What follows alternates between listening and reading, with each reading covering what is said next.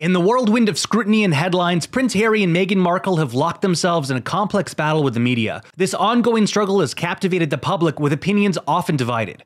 But who is winning the public relations battle?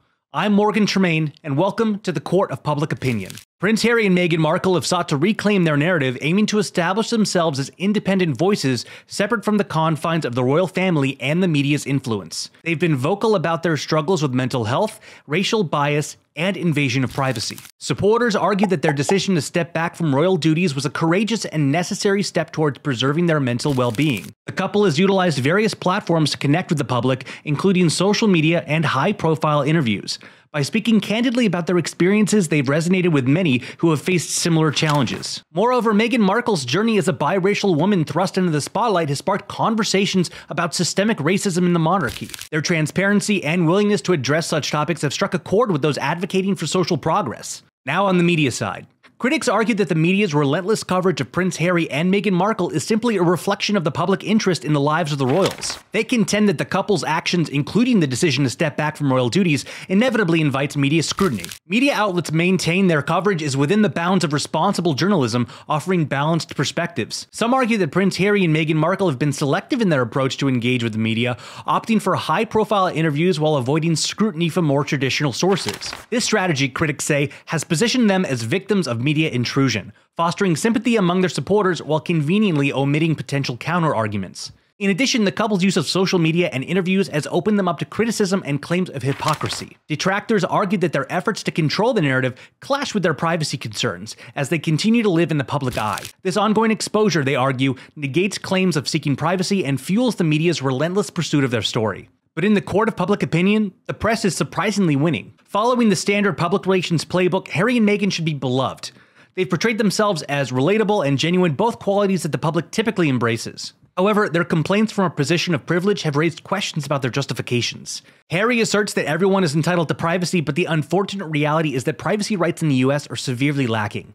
In contrast, the UK has the Human Rights Act of 1998, which recognizes the right to privacy. Nevertheless, this right doesn't apply if the person is of public interest, a category that the royal family falls into from birth. Thus, their attempts to preserve privacy face challenges, with many considering this to be just the cost of fame. And what sets this couple apart from other celebrities is the relentless scrutiny from UK tabloids.